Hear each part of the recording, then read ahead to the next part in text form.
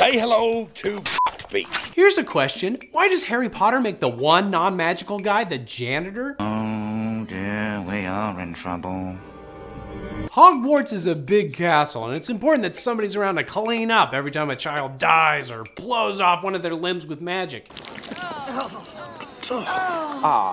Yes, well, that can sometimes happen. In the past, a wizard has always done the job, but at the time the boy who lives shows up, Argus Filch holds the position. See, Filch is a squib, meaning he was born to magic-wielding parents, but he himself is unable to perform any magic, which is weird because most first-year students could take over Filch's responsibilities in between classes. Like, if someone spills some dragon semen on the floor during potions, Filch has to scrape it up with some sawdust and a broom, but Hermione could just pop off a quick Tertio spell to siphon it up. Are you sure that's a real spell? Which also works with human fluids, just if you're curious.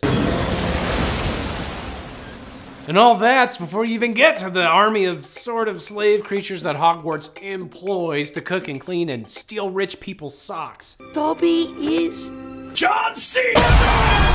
But Filch has other duties, right? I mean, he's also in charge of making sure the kids aren't out of their dorms at night. I mean, if he isn't patrolling the halls, they might wander into a room with a dangerous creature taking a shit. I was just sitting in the U-bend thinking about John C.